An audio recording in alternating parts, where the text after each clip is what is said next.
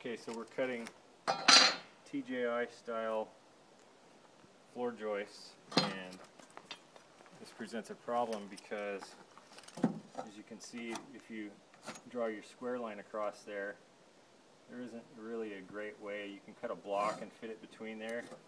And when you cut, you're sort of just floating the saw. I'm going to cut this end piece off just to demonstrate.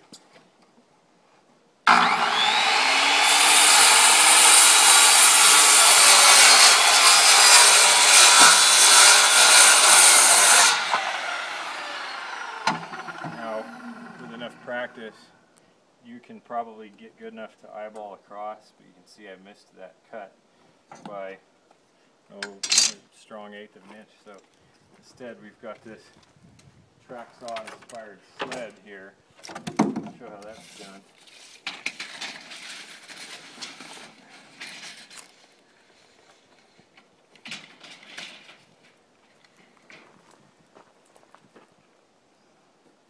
There's no need to mark both sides or even draw it across with the square.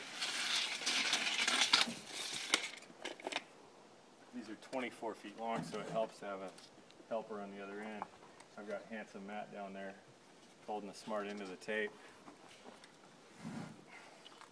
But this is made with a guide that's dadoed in, and this offset is equal to the blade to the edge of the fence on the beam saw.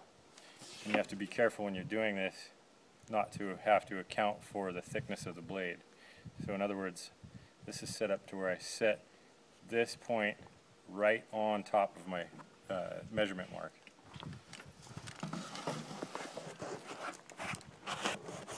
Self-squaring, and then these are wide enough to where it helps to throw a clamp on here. I thought about routing out some little knobs and T-track, but I'm not a retired woodworker yet. We got to work fast. That's what this is all about.